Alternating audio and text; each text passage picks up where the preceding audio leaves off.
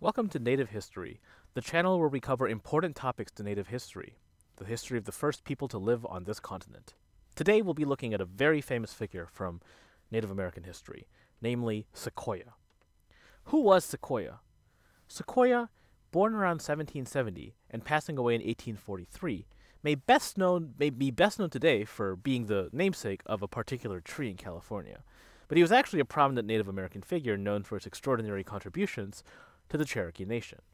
A member of the Cherokee, he was the son of a Cherokee mother and a European American father. Although he did not receive any formal education, Sequoyah possessed remarkable ingenuity and perseverance that would lead him to become a respected leader and an influential linguist. He is most renowned for creating the Cherokee Syllabary, a groundbreaking writing system that facilitated literacy and communication among the Cherokee people. Growing up in the Cherokee town of Tuskegee, in what is now Tennessee, Sequoyah was a skilled silversmith and blacksmith. He fought alongside the Cherokee in the Creek War, which took place from 1813 to 1814, and during this time he observed the usefulness of written communication among Euro-American soldiers. Inspired by this, Sequoyah embarked on a journey to create a writing system that would enable the Cherokee people to read, write, and preserve their own language. For 12 years, Sequoyah dedicated his time and energy to developing the Cherokee Syllabary. His initial attempts to create a character-based system, similar to Chinese writing, proved to be too complex. Eventually, he simplified the writing system by creating characters that represented syllables rather than individual sounds. The resulting syllabary consisted of 86 characters, each representing a distinct sound in the Cherokee language. Upon completing the syllabary in 1821, Sequoyah faced skepticism from the Cherokee community, as many were doubtful that his writing system would work. To demonstrate the efficacy of the syllabary, Sequoyah taught his daughter, Ayoka, to read and write using the new system. This proved to be a turning point, as the tribe began to recognize the potential of the syllabary. The Cherokee Nation quickly adopted the writing system, and within a few years, thousands of Cherokee people had learned to read and write using his syllabary. The adoption of the Cherokee syllabary led to an unprecedented level of literacy among the Cherokee people. The ability to read and write in their own language greatly strengthened the Cherokee Nation, fostering a sense of unity and pride in their cultural identity. In 1828, the Cherokee Nation began publishing a bilingual newspaper called the Cherokee Phoenix, which was written in both Cherokee and English. The newspaper played a vital role in disseminating news, promoting education, and preserving Cherokee culture and history. Sequoyah's achievements did not go unnoticed, and he received widespread recognition and admiration for his creation of the Cherokee Syllabary. In 1824, the Cherokee Nation honored Sequoyah by awarding him a silver medal, which he wore proudly for the rest of his life. His name Sequoyah was also given to the giant sequoia tree, Sequoiadendron giganteum, and the Sequoyah National Park in California, as a testament to his lasting impact on the Cherokee people and the world. Sequoyah was an exceptional figure who left an indelible mark on the Cherokee Nation and the history of Native Americans. His creation of the syllabary revolutionized the way Cherokee people communicated, preserved their language, and fostered a sense of cultural unity and pride. Today, he stands as an enduring symbol of innovation, determination, and the importance of preserving cultural heritage. So that's a quick overview of his life, but let's put him in the context of Cherokee history overall. In the century leading up to Sequoyah's life, the Cherokee people experienced significant changes and challenges.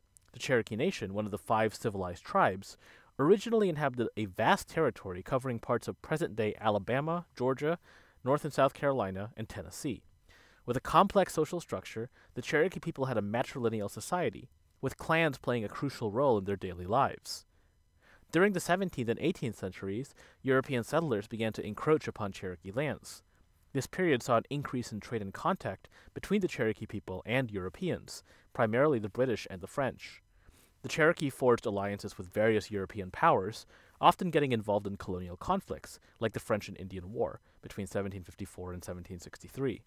These alliances exposed the Cherokee to new ideas, technologies, and goods, but also brought devastating diseases and social disruption. The Cherokee population was severely affected by the introduction of European diseases like smallpox, to which they had no immunity. Epidemics led to significant population decline and social upheaval, forcing the Cherokee to adapt their traditional ways of life. In response, the Cherokee began adopting elements of European culture and technology, like farming methods, clothing, and housing styles. In the late 18th century, the Cherokee faced increasing pressures from European American settlers who sought to expand their territories westward. As a result, a series of treaties were signed between the Cherokee Nation and the U.S., resulting in land cessions and the relocation of many Cherokee people. This period of displacement and forced migration was marked by internal conflict and power struggles within the Cherokee Nation. In the late 1700s and early 1800s, several Cherokee leaders emerged, such as Doublehead, Little Turkey, and later John Ross, who sought to navigate the complex political landscape and maintain Cherokee sovereignty. Many Cherokee embraced elements of European American culture and governance, culminating in the adoption of a written constitution in 1827, which established a democratic government with executive, legislative, and judicial branches. In the midst of these tumultuous times, Sequoyah was born. His life and accomplishments would ultimately play a pivotal role in preserving Cherokee language and culture during this period of rapid change and adversity. Sequoyah's early life was shaped by the circumstances and customs of the Cherokee people during his time. Born around 1770 in that Cherokee town of Tuskegee, in what is now Tennessee, Sequoyah again had a Cherokee mother, Wote, and a European-American father, Nathaniel Gist. Sequoyah's father was absent for most of his life, and so he was raised by his mother in the traditional Cherokee culture. Life for a typical Cherokee child during Sequoyah's time revolved around the customs, values, and beliefs of the Cherokee people. Family and clan affiliations played a vital role in his upbringing. Cherokee society was matrilineal, meaning that children belonged to their mother's clan, and clan relationships helped define social connections, responsibilities, and inheritance. Cherokee children were raised in close-knit communities, surrounded by extended family members. They were taught to respect their elders and value cooperation and collective well-being. Children learned from their parents and other community members through observation, storytelling, and hands-on experiences. Boys and girls were trained in the skills and knowledge that they would need as adults. Boys learned how to hunt, how to fish, and basic agricultural skills, as well as warfare and defense techniques. They were taught to make and use tools and weapons. Girls learned how to cook, to weave, to sew, and they were responsible for cultivating crops like corn, beans, and squash. As they grew older, girls were taught to manage their household and care for their future families. Cherokee children were also introduced to their people's spiritual beliefs and practices.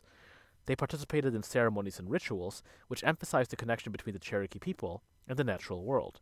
Respect for nature, ancestors, and the spirit world was deeply ingrained in Cherokee culture. Despite being raised in this traditional environment, Sequoyah's life took a unique path due to his physical disability. He was believed to be lame, which limited his ability to participate in some traditional activities, like hunting or warfare. As a result, Sequoyah focused on developing other skills, like craftsmanship. He became a skilled silversmith and blacksmith, trades that would later serve as the foundation for his monumental achievement of creating the Cherokee Syllabary. So how did he actually make this syllabary? Sequoyah's creation of the Cherokee Syllabary was a remarkable achievement, born out of his vision to enable the Cherokee to communicate in writing and thereby strengthen their culture and identity. The development of the syllabary was a laborious and systematic process that took place over several years, culminating in the early 1820s. Initially, Sequoyah experimented with a system that used symbols to represent entire words or ideas. However, he quickly realized that this approach would require the memorization of thousands of symbols, making it impractical for widespread adoption. Sequoyah then shifted his focus to developing a system that could represent the individual syllables of the Cherokee language, which would be more efficient and accessible. Sequoyah spent years carefully analyzing the Cherokee language, breaking it down into its constituent sounds.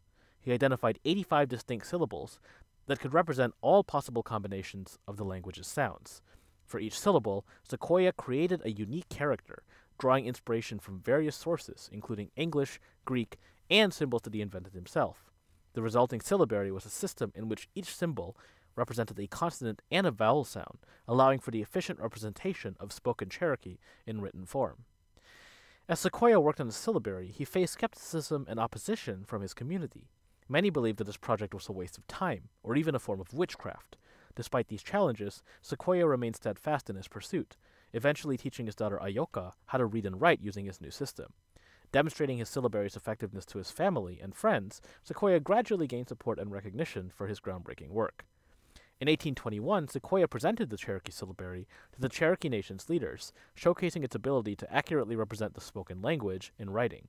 The syllabary was quickly embraced, and within a few years it became widely adopted by the Cherokee people. The rapid spread of literacy was a testament to the simplicity and effectiveness of Sequoyah's system, transforming the Cherokee Nation and its relationship with the written word. The adoption of the syllabary had far-reaching implications for the Cherokee people.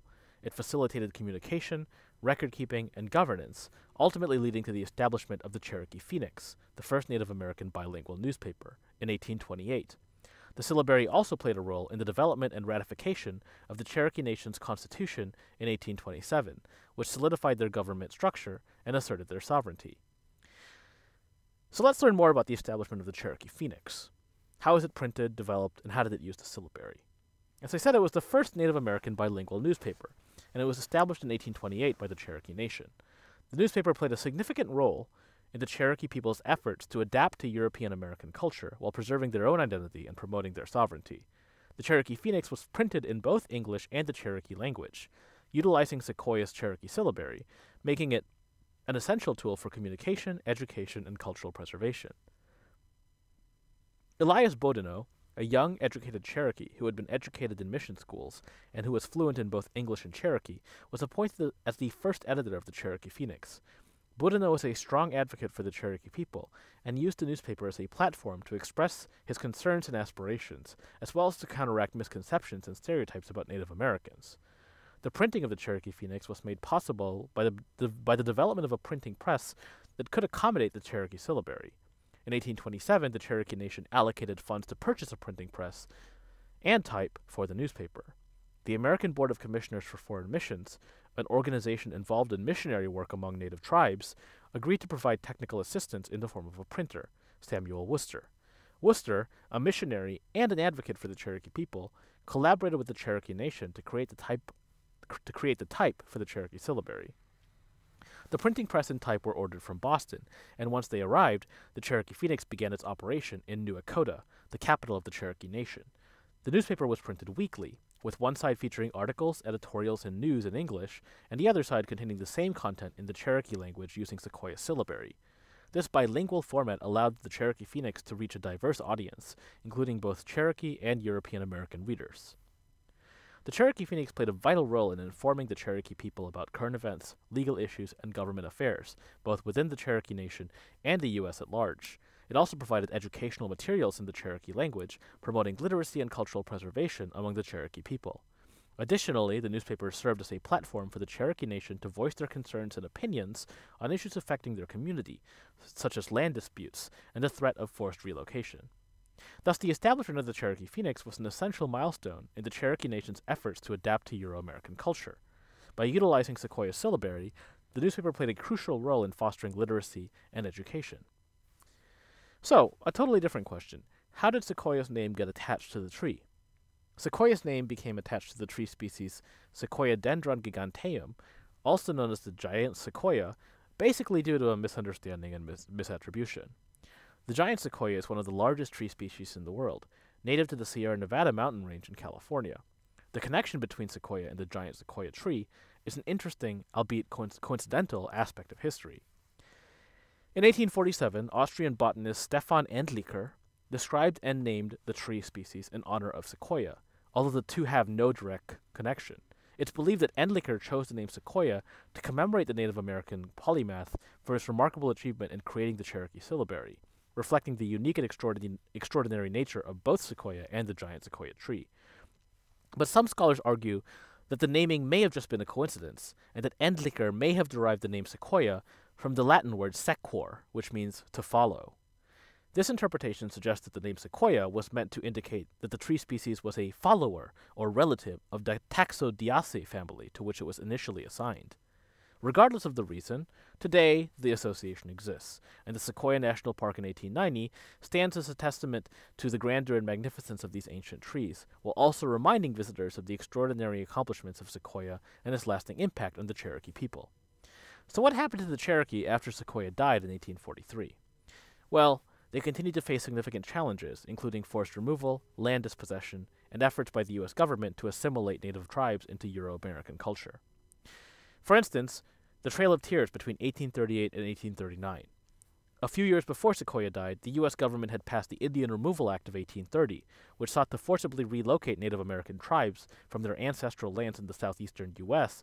to designated quote-unquote Indian territory west of the Mississippi River. Despite the Cherokee Nation's legal resistance, the forced removal of the Cherokee people, known as the Trail of Tears, took place in 1838 to 1839. Thousands of Cherokee people died during the journey due to harsh conditions, illness, and exposure. Between 1839 and 1850, the Cherokee Nation experienced internal divisions following the Trail of Tears, with the old settlers who had moved west voluntarily before the forced removal and the latecomers who arrived after the Trail of Tears. In 1839, the two factions signed the Act of Union, which sought to reunify the Cherokee Nation. A new constitution was adopted in 1840, followed by the establishment of a new capital at Tahlequah in present-day Oklahoma. What about during the Civil War? The Cherokee Nation, like many other native tribes, was affected by the American Civil War. The Cherokee people were divided in their loyalties, with some supporting the Union and others aligning with the Confederacy. This division led to internal conflict and violence within the Cherokee Nation. After the war, the Cherokee signed a new treaty with the U.S. government in 1866, which further eroded their sovereignty and land rights. In the period of allotment and assimilation, the late 19th and early 20th centuries, the U.S. government continued its efforts to assimilate native tribes into Euro-American society. The Dawes Act of 1887 and the Curtis Act of 1898 aimed to break up communal tribal lands into individually owned allotments, thereby encouraging the adoption of European-American agricultural practices and lifestyles. These policies severely disrupted traditional Cherokee life, social structures, and land ownership. But in the last century, there have been improvements. In the face of these challenges, the Cherokee have made efforts to revitalize and preserve their culture, language, and tradition. The Cherokee Nation has reestablished its government and has worked to improve education, healthcare, and economic development for its citizens. The nation is also focused on preserving and promoting the Cherokee language through various programs, like the Cherokee Nation Immersion School, which aims to teach the language to younger generations. So while the Cherokee people have faced numerous challenges in the years following Sequoyah's death, including forced removal, land dispossession, and cultural assimilation, they have persevered, and they continue to work towards revitalizing their culture, language, and traditions while advocating for the rights and well-being of its citizens. Thank you for listening. If you liked what you heard today, please subscribe.